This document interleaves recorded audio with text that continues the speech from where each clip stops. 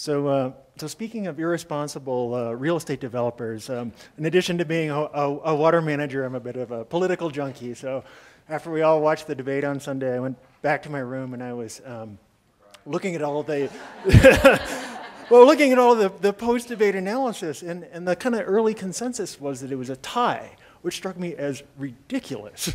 But actually, it was a really important object lesson in the role and the power of confirmation bias. That I saw somebody lying, somebody selling facts, somebody giving one perspective that it seemed reasonable and one that was bravado. And so that was rattling around in my head. I was just thinking about interactions between water managers and scientists, and particularly this sort of set-piece speech that you'll hear from water utility folks that sort of is the preface before any conversation about integrating science and policy. And it usually, this varies of course, but it usually starts with the fact that impressing upon the scientists that water utilities have to be 100% reliable, that if there's any disruption, it's an immediate and catastrophic public health emergency. They'll tend to kind of go on about how many hundreds or thousands of miles of very expensive, often very old, slowly rotting infrastructure they have to maintain. And that there are huge capital costs just to maintain that, to say nothing of expanding it or modifying it. It's extremely difficult to raise rates. People care about water. There's usually some side comment about the fact that people seem to be just fine paying $200 for their cable bill, but not enough for their water bill. And that they live in mortal fear of a main break or one bad lab result. And the thing about that speech, and I suspect many of you have heard if you've interviewed water managers, variations on that, is there's probably the speaker has said it so many times it becomes kind of rote, and the recipient may not really understand, I think. What's being conveyed is essentially a plea for understanding of that manager's constraints. And in there, by omission, that science, at least direct science, may play a bit role in that kind of decision making. So it can set up this sort of dynamic where every party in that transaction hears what they want to hear and not really get to really what are the opportunities for science to have a larger role in water management. And it's a paradox because, obviously, global change is a huge problem, and it has massive, direct, demonstrable impacts to the water sector. But water resource issues are kind of by definition political, right? One definition is the allocation of scarce resources, and that's a huge piece of what's done. So I want to preface those comments that way, and not to take umbrage with anything that really has been said. I'm a staunch advocate of evidence-based decision-making, pushing that wherever I can within my own organization, advocating for it, and I'm happy to be a cheerleader for the kind of boundary-spanning work that's done. But I've been frustrated, and some of it's come up in this setting so far, and hopefully we can work through some of it, about maybe talking a bit past each other about what the nature of the opportunities, which are always site-specific, always specific to the utility in the specific city, the region, whatever it is, but making sure that that we're truly hearing each other about the space around where that can happen. So let me give an example. I'll try to follow the rules a bit. I'm currently working in a planning effort in the western part of the Phoenix metro area, and it happens to be in an area kind of ex-urban, small and medium-sized communities that were at the forefront of the housing bubble, and then of course had catastrophic impacts when it burst. And they got a $1 million grant from the Bureau of Reclamation through the Water Smart Initiative Basin Study. And like all of those studies, and there's a bunch of them now, they have a kind of a similar scope. It's supply and demand imbalance, and by the way, I don't think there is such a thing. Climate change, and in this case, a focus on integrating some groundwater models so they could evaluate the impacts of groundwater, which is a huge portion of the supply and also a long-term concern in the area about overdraft, subsidence, fishing, that kind of thing. So this is a group of about a dozen entities. There's some private utilities as well as public ones, but it's mostly public folks. And they got this 2-year grant, and we weren't involved at the early stage. They managed to burn through 2 years without getting really this first step done, supply and demand. What they'd proposed was actually kind of shockingly rudimentary. And I don't mean that to be disparaging about any but the groups that were involved, but you'll find that that's often the case. That supply-demand modeling on the human side, particularly on the demand side, is not nearly as sophisticated in some respects as it needs to be, given the complexity of the underlying demographics, economics, the transportation corridors, all those things.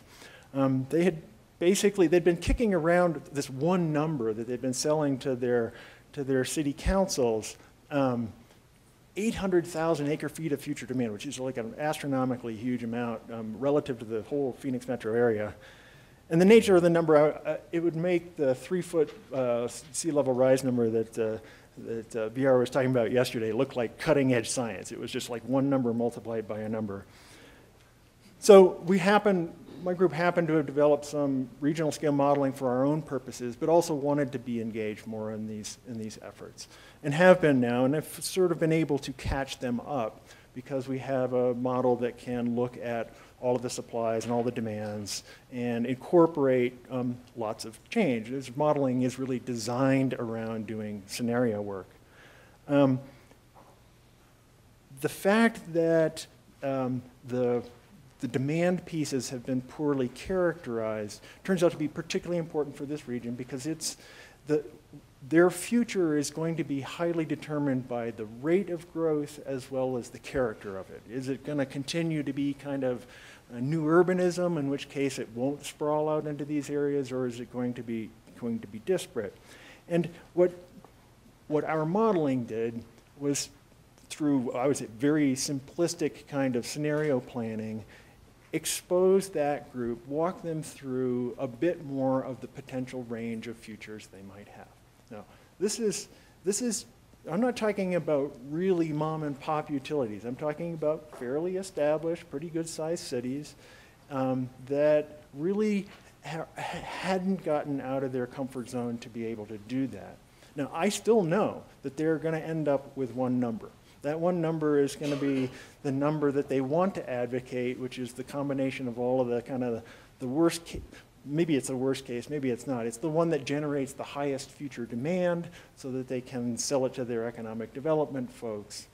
But when we think about the opportunities for science, and perhaps particularly climate science, to be interjected into that, there are places. So we are incorporating, at least at some level, climate scenarios relative to shortage on the Colorado River system, local increases in ET, changes in the groundwater flux. There are places, real science is being incorporated at a modest level.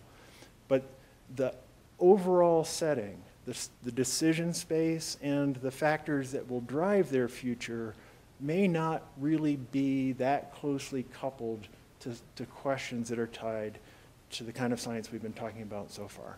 And it's not a reason not to do it. It's not a reason not to push it. It's not a reason not to expand the opportunity. And in the last 10 years, there's no question the appetite for that kind of climate work, the impacts, folks want to know. But it may not be the thing that is the most important factor, and it will always be constrained by the set of things that make the water utility sector particularly conservative in terms of its decision making and how it needs to incorporate new ideas and new science. Way down here. So it sounds like an opportunity for a different kind of science, one that is more about the demand. Yeah, Yes? and so that would be people, that would be social science. Do you have room for that? yeah, so as a corollary to that, so there is a lot of work, and I'm intentionally being provocative, obviously, but to improve part of our model, we had a contract out to it's a consultant, but a former academic who'd done a lot of this work, and really kind of drilling into how utilities model supply and demand in particularly on the residential side. And so we were able to make our model a little bit more sophisticated in that respect as well. But multiple times through this contract, which is really sort of to advise us how to improve our own capabilities, we ran up into these situations where we felt like, surely we're not on the cutting edge of this. Surely these are solved, known things.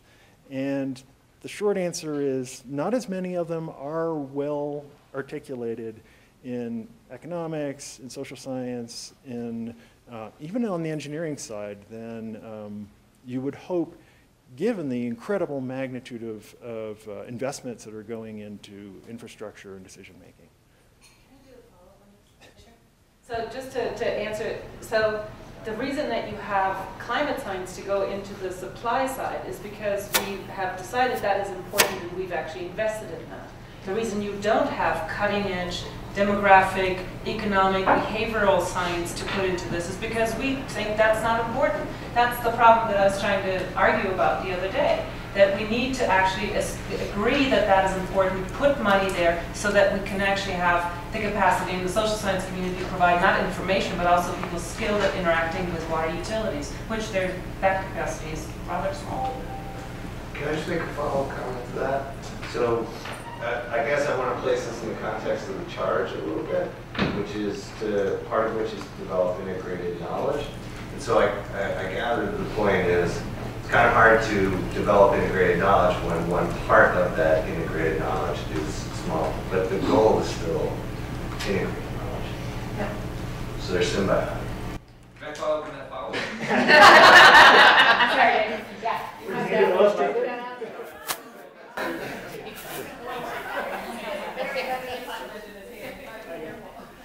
No, it's a quick follow-up. Actually, I'll wait for the panel. Okay, so that was fascinating, and I would suggest that it's possible that demand projections out in a climate change timescale will be as resistant to solid understanding, even with social science applications, as many other areas that we're talking about are going to be resistant.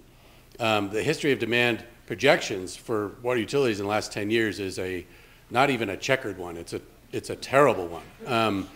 Seattle has a great chart. Here's the demand 10 years ago they were looking at. Here's the demand 5 years ago they were looking at. Here's the demand now. I mean, it goes down from where it is. And LA is a great example of, I don't have the numbers, but if they grew by 8 million people, they shrunk by hundreds of thousands of acre feet in demand through conservation. Now, at some point, conservation will reach its limit.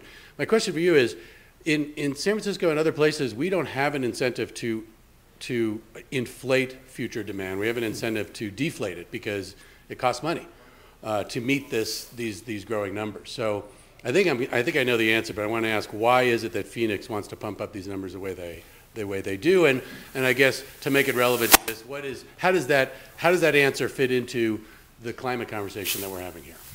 Yeah, so it's good because I think the thing about incentives is critical. Planning is done for multiple reasons, often in a kind of a pseudo or straight-on regulatory purpose in which there's an advantage to capturing more. So if you are doing a groundwater flow model and you're trying to demonstrate your 100-year supply, you want to be able to essentially allocate that through a slightly inflated projection. But more generally, the perception has been you don't want to be the guy that gets caught short. And so while it's not an intentional true high bias. There's an embedded rationale for hedging high in all of the projections. And then just to some extent it reflects laziness about the phenomena you've talked about, which I think is starting to be better understood about what's been happening with demand, particularly across the West, but really nationally, as the plumbing code has changed, as tastes and preferences have changed. It's a complex combination of engineering and tastes and preferences and a whole bunch of other stuff. So I think the reasons that the communities want to show growth is because that's their self-image of what their community wants to be. They see themselves as growing up into something other than just bedroom communities. And they have stranded assets. They've got infrastructure, they've bonded through on transportation, lots of other things where they need to be able to recoup some of that. Thanks, it was a fascinating talk and great panel on the whole. I wanted to call out something that I thought sounded like a little bit of a thread and a conflict that we might want to all talk about, and that is, you said at one point, almost offhand, that you were a proponent of evidence-based decision-making, which is great, which I think is probably the default for most decision-making. It's what we would argue, I think, historically is what science is supposed to help make happen. But with climate change, it seems like there is an inherent conflict in that we have to start looking towards forecasts and scenarios. But we don't spend a whole lot of time dealing with the cultural and governance norms that these decision-making bodies operate under in order to enable them to incorporate those forecasts and scenarios in ways that enable rapid enough change. And I'm just positing that as a question, and I don't know if you want to comment on it or if anybody else does, but I think it's something that we should maybe begin to wrestle with a little bit, because we're talking a lot about the role of science in decision making, and we're not talking about the capacity of the systems that we're intending to influence to incorporate new kinds of information. Perfect segue to a local implementation of real decision making. So I'm going to take that down because I think that's for everyone and we want to hear Ashley. But we do have two more clarifying. I have a clarifying question. Okay. Sorry about that. So, and it actually is related to what Susie and David said, but it's really for Ken. And that is that I think what you're talking about is the politics of Arizona, right? And so the social science that Susie is advocating for, which I agree with, and what Adam clarified, which is it's really integrated research to answer some big questions. What you're talking about, I think, is the intersection of development investment, which is baked into city planning in Phoenix anyway, everywhere, and the reality of environmental change and stuff. So is that what you're talking about? So if we're going to try to do social research to understand demographics better, economic development models that are more sustainable, all that kind of crap, what we're getting into is the actual reality of science intersecting politics, right? Not to lead you into an answer. Well, so the description I gave in the follow-up question was clearly contextualized to where a high growth metropolis, part of the United States that's been growing historically at near the top of the growth rate. And that is clearly not the case in all communities, but many of the issues are the same relative to the constraints facing water utilities in terms of what they have to do to be able to make changes. And I think that may be a more important point than the nature of what happens in the West Valley of Phoenix. The big P politics and the role that plays in decision making, I don't have a lot of experience outside of my own experience. Politics plays that role everywhere, Yeah, right? exactly. The poor people are going to get flooded, right? Well, So that's my point, though, is that it's not that I'm sorry to interrupt, but that's my point, is that we're talking about values and investments. People are invested in a certain answer to that question. Right? So what you said in response to David's question, there's a certain amount of investment in that answer of demand. We're aspirational, right? right. So the place where I see some intervention in that is just to pivot a bit around that. And the specific example I'll give, the West Valley communities, they all want to see these high growth scenarios. But I said, well, you know, that may not be the future. We're not going to say whether it is or not, but we're going to run the scenario where it's lower growth and folks living more downtown, like we've actually been seeing.